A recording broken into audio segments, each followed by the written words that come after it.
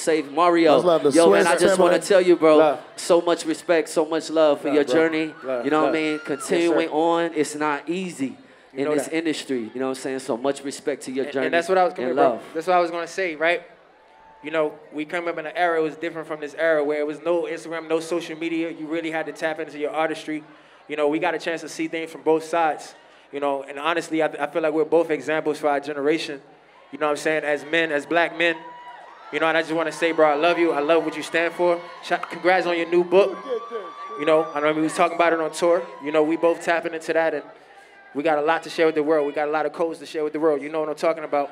You know, we here I want to doing see what we y'all do. in a movie together. I want to see y'all in a movie together. Y'all crazy as hell, man. I can't wait to rewatch this shit. Y'all talk so much shit. Yeah, I loved it. We love y'all, man. Thank you. Yeah, hey, I do want to say that I do have a book coming out September 13th. Unbothered, The Power of Choosing Joy. So y'all be looking for that. New album, new music, new everything. Thank you. I love y'all. Y'all go home. You was bothered tonight, nigga. You was bothered tonight, though. You was bothered what? Tonight. I couldn't hear what you said. Everybody make some noise. Omarion and Mario VERZUZ. I'm gonna let you finish, right? I'm D. Ray Davis.